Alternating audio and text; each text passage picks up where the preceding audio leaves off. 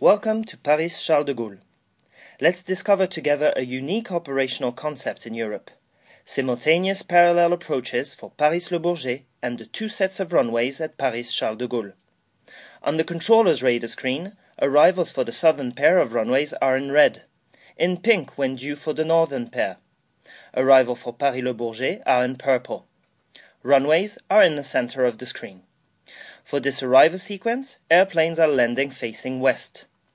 4 initial approach fixes distribute the traffic on arrival for the runways: Banox and Mopar for southern and northern downwinds, Lorgny and Okipa for base legs.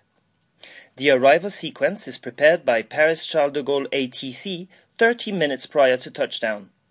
The Paris En Route Center transfers all arrivals accordingly with a separation of 8 nautical miles between each aircraft. This close en route and approach collaboration contributes to the efficiency of this concept of operations. It is 7:45 a.m. local time.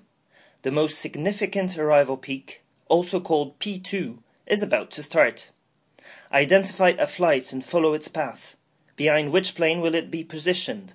What are the successive altitudes it will be given? Which runway will it be assigned?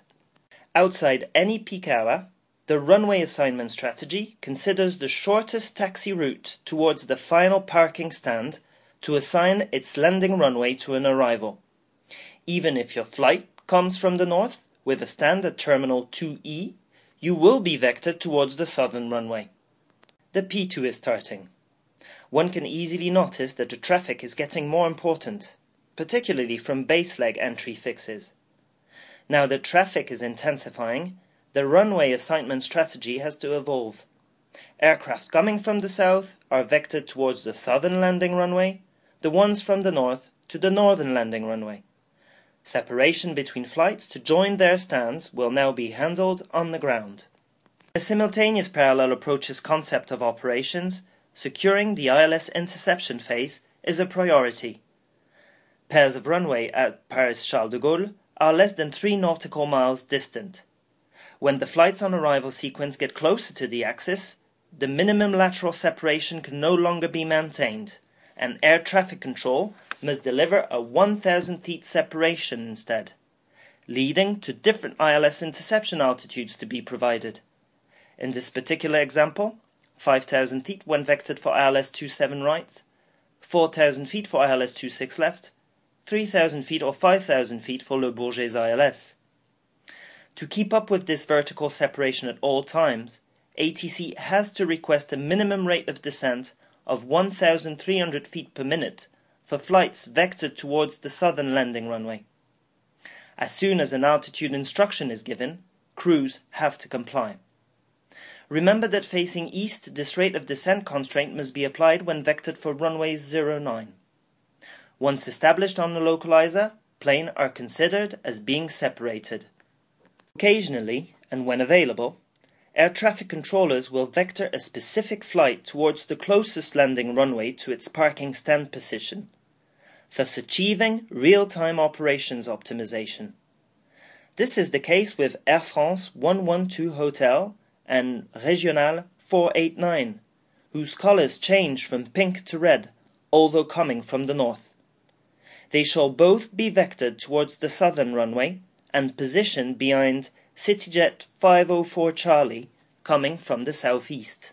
To allow safe and efficient arrival sequences, specific speed patterns are applied.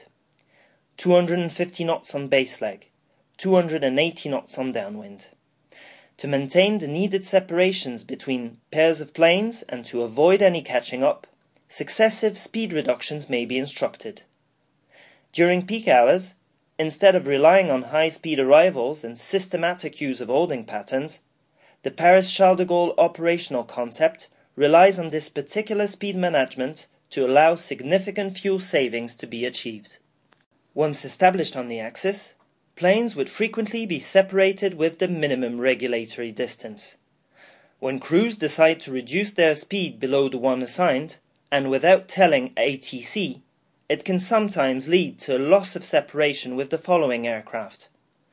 Advising ATC at all time with speed reductions on the axis is a safety guarantee. Paris Charles de Gaulle has implemented effective and efficient procedures that request a close collaboration between crews and air traffic control. The CDM at CDG 2020 roadmap has been designed to make Europe's #1 platform ready for the coming traffic growth by improving capacity while maintaining the highest levels of safety. The operational efficiency of such ATC system relies on the participation and commitment of all first-line actors. We're counting on you.